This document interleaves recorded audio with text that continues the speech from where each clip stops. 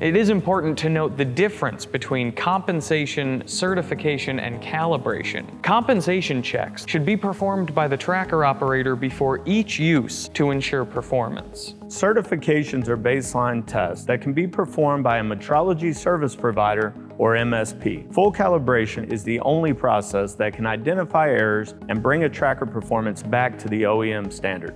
Calibrations also correct minor alignment issues. Calibration processes actually examine each part of the laser tracker for flaws that can affect tracker performance. One exam determines the alignment of all internal mechanisms to make sure nothing is shifted or fallen off of level. Calibration also fixes any other minor issues that the examination finds.